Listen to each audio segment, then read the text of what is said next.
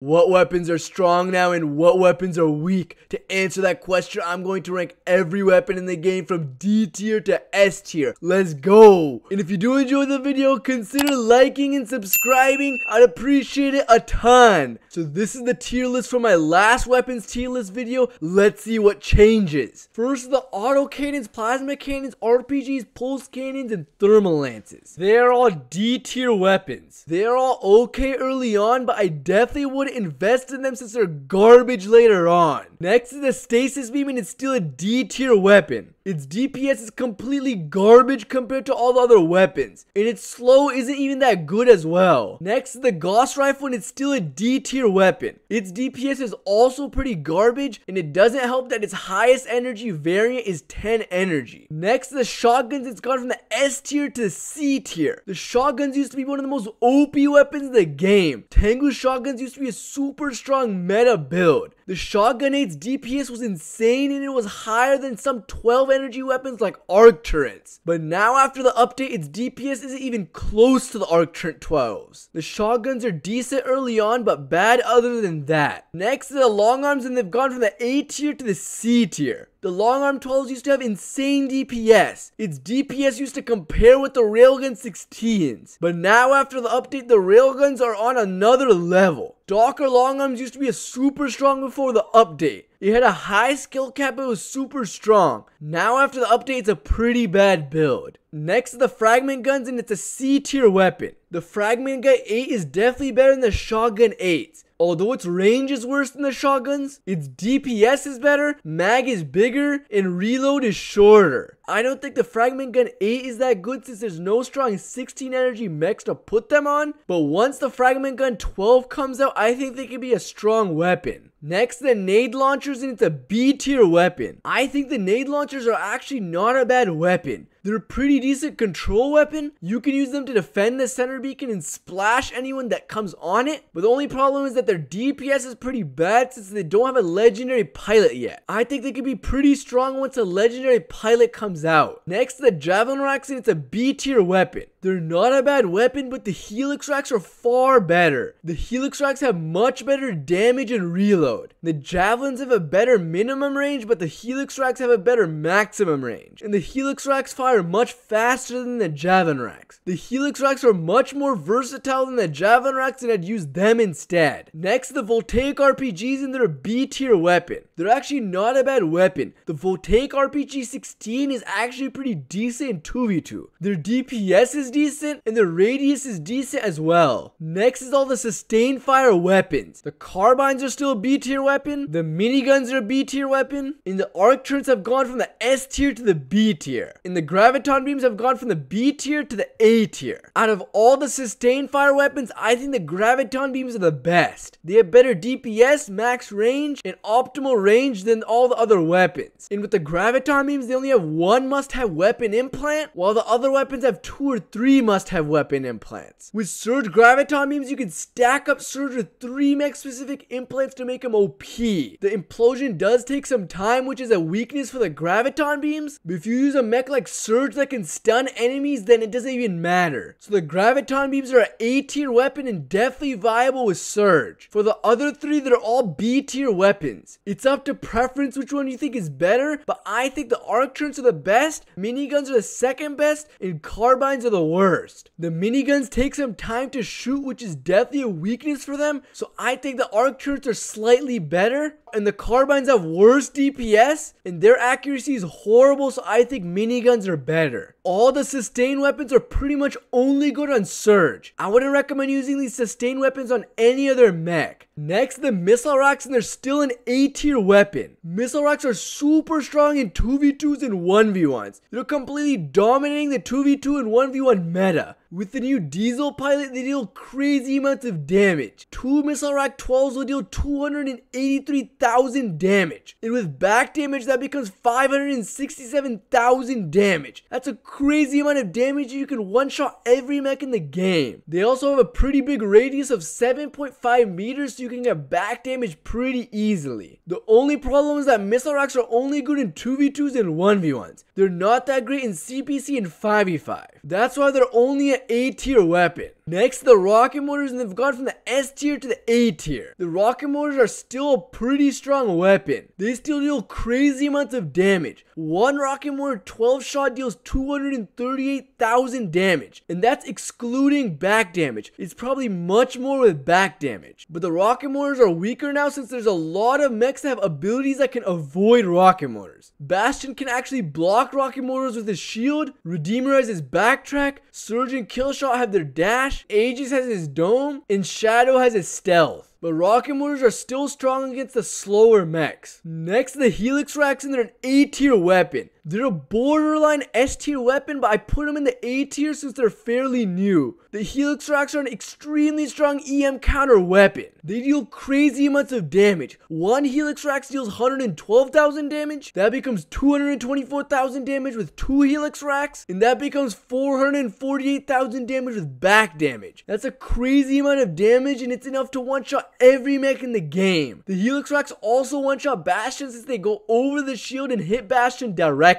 They're also really easy to hit since they're fast and they go super high. They also have a super fast reload so you can spam them. Killshot with helix racks is a super meta build. I'm going to replace my killshot with EMs in my hangar with killshot with helix racks. Aegis with helix racks is also a pretty strong build. I think they'll definitely be an S tier weapon once people figure out how to use them. Next, the railguns, and they've gone from the A tier to the S tier. The railguns are super strong now after the update. In some cases, I think railguns are actually better than EMs. Although EMs are better in CPC and 5v5, this is because they have way higher DPS, and in CPC and 5v5 that's super important. But in 2v2s and 1v1s, I think railguns are better. In 2v2s and 1v1s, precision is super important, and railguns have much better precision than the EMs. Even if only the enemy's gun is peeking out, you can shoot them with the railguns. Surge railguns is an extremely strong 2v2 and 1v1 build. It's much better than Surge EMs in 2v2s and 1v1s. And Killshot rails, Bastion rails, and Onyx rails are also super strong in 2v2s and 1v1s. And in 5v5 and CPC, Gatecrasher rails is also a super strong build. Next, the disc launchers, and they're still an S tier weapon. The disc launchers are still one of the most OP weapons in the game. They don't have that great DPS when you're dealing front damage, but their DPS is insane when you're dealing back damage. Bastion disc is definitely the most OP build in the game. And Panther disc is also a super strong build. The disc launchers are the weapon keeping the EM rifles in check. Because of the disc launchers, EM rifles aren't that great in 2v2s and 1v1s. They completely dominate at close and mid-range. Next, the EM rifles, and they're still an S tier weapon. EM rifles are still by far the most OP weapon in the game. They deal crazy amounts of damage. An EM rifle 12 does an average of 173,000 damage per second, and an EM rifle 16 does an average of 231,000 damage per second. This becomes 347,000 damage per second for the EM rifle 12s and 462,000 damage per second with the EM rifle 16s. That's a crazy amount of damage. And they also have an extremely fast reload speed. They're definitely the most broken weapon in the game, and they need a nerf. Redeemer EMs, Surge EMs, Panther EMs, Killshot EMs, and even Orion EMs are all super strong builds. At this point, EMs are a must-have weapon. If you don't have them in your hangar, you're most likely going to get wrecked. So this is the final tier list. I definitely recommend investing in the S tier weapons. I'd also definitely recommend investing in the helix racks. They're definitely going to be a meta weapon. Anyways, if you guys enjoyed the video, like and subscribe, and see you guys.